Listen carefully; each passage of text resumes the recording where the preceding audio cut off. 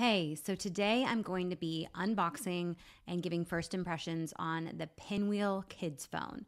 So this video is a part of a series for Scrolling to Death that includes products that market themselves as kids safe.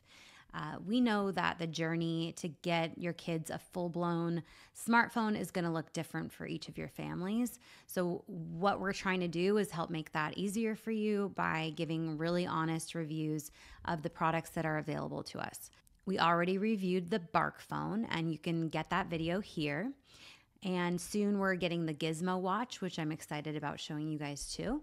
Before I dig into the Pinwheel phone, I have to put in a note here that these phones are marketed to kids. In my personal opinion, kids in most cases do not need phones. For example, this Pinwheel phone that I'm going to be looking at is marketed to kids as young as 8 years old. Our daughter turns 8 next week, and I will tell you she's years away from needing a phone. She's never asked for a phone. There's just no need. And so I know every family is different. I know there's a big demand for these kid-safe phones, so that's why we're providing you these reviews. But before you give your kids a phone, really ask yourself why they need it, how it's going to look within your family, and what your guidelines are going to be for them to use that phone safely. In our experience speaking with several different therapists, psychotherapists, and experts in this field, once you give the phone, it can be very difficult to take it back. So don't make this decision lightly. A little bit of info on the Pinwheel phone. They market this product as a healthy kids phone. They say it fosters a healthy relationship with tech through a tool designed just for your child or teen. And it's said that it's the smartphone that grows with your child. So it has different levels to help you guide your child from having their first phone to being completely independent in their use of technology. With the Pinwheel phone, parents can approve contacts. They can monitor text and call history. They can access hundreds of pre-vetted apps. There's a GPS locator, so you always know where your kid is. Parents can manage screen time with schedules for different times of day. So they have different modes like in-school mode, after-school mode, weekend mode, night mode. So you can decide what they have access to during certain times of day. Parents can actually set tasks within the phone to help build independence, help kids manage their priorities and their task list. And parents monitor all of this activity through Pinwheel's caregiver portal. One thing that was interesting to note is that this product is compatible with Bark technology, which the Bark phone is something that we reviewed before, and it's interesting that it can integrate with the Bark phone technology, which helps to monitor the text messages. And another thing to note is that there's no web browser and no social media available on this phone, which is good. There are 4 new phone products available from Pinwheel. So there's the Pixel, which offers the best photo quality. That's $599. There's the Plus, which is 5G capable and is $329. There's the Slim, which is a bit more affordable at $199. And there's the Rugged, which has durable casing and is $249.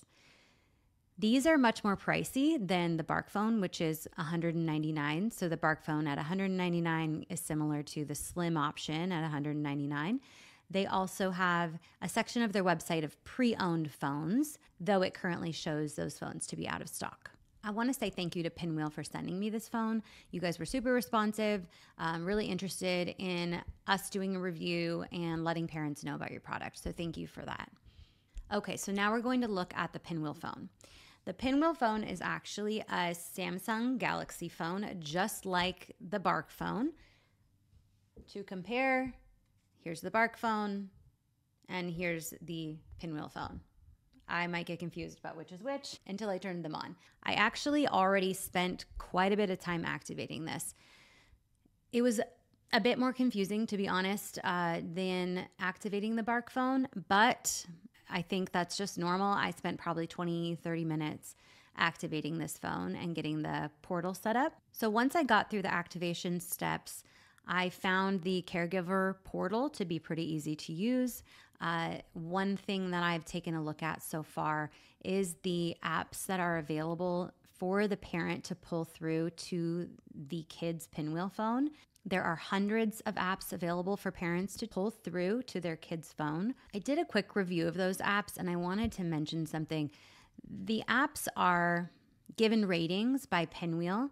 Either they're Pinwheel approved or they're slightly out of bounds, or some are marked as violates guidelines, which I find to be interesting that parents are still able to install apps that Pinwheel considers to violate their guidelines to the kid's phone. I wonder why that is. Just something I'm wondering about.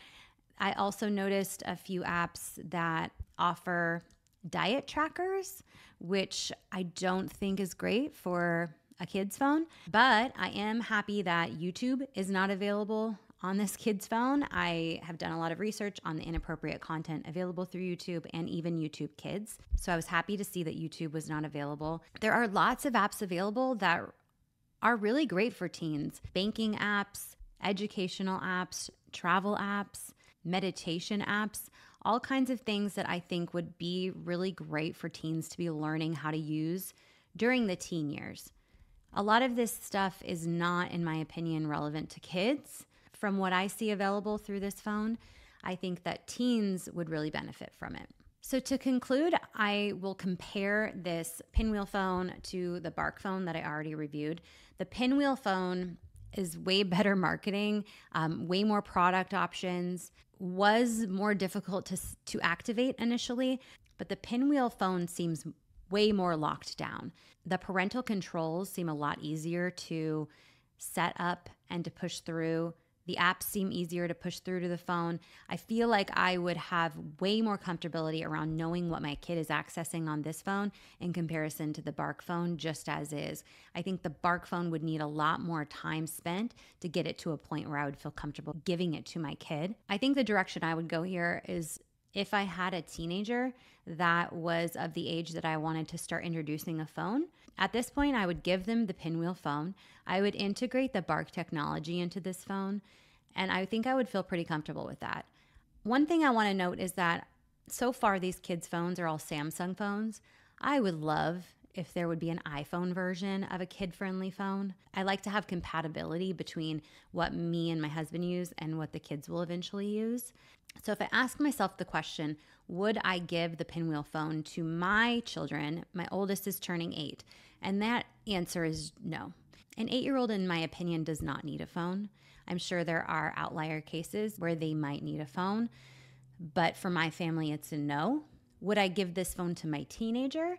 Probably. I think that teenagers need to start understanding how to use a phone and integrate it into their life in a balanced way.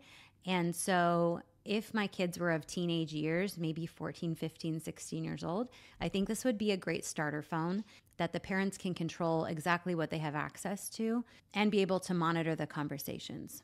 I said this in the review of the Bark phone, and I'll say it again. When it comes to parents monitoring their children's conversations through their technology, there can be a big trust issue there. I want parents to consider finding a balance between keeping an eye on things that need to be kept an eye on and giving their children and teenagers the freedom to express themselves in private ways. What you want through this experience as a parent is to build trust with your teenager and make sure they feel that trust. And in reading every single conversation that they have, I think your teenager can end up feeling like they're being surveilled, and it's not a great feeling, right? When I speak with psychotherapists and different experts on this topic, they advise parents to ensure that they're dedicating enough time and energy into having a close relationship between you and your teen, keeping communication at the forefront.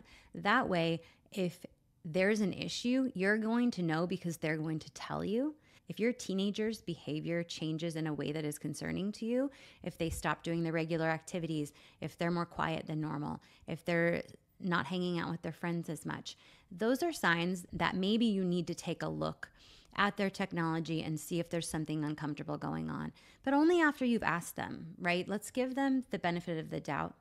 Let's give them the trust that they deserve in communicating with them first before we monitor, and just creating a good balance there that doesn't break your teenager's trust. Thank you for listening in on this review of the Pinwheel Phone for kids. I did like the product. I did like the caregiver portal. I do feel like this product gives me some ownership over what my kids are seeing, while also giving them freedom to explore on their own. My official opinion is that this phone is for teenagers and not kids. But again, every family is going to make that decision for themselves. Keep an eye out for future reviews. The next one is going to be on the Gizmo Watch by Verizon, which I'm really excited to show you guys. I think the Gizmo Watch may be a good solution if you feel like you need to be able to communicate with your preteen or kid when they're not at home. So I'll get back to you on that. And again, thank you for watching. More from Scrolling to Death coming soon.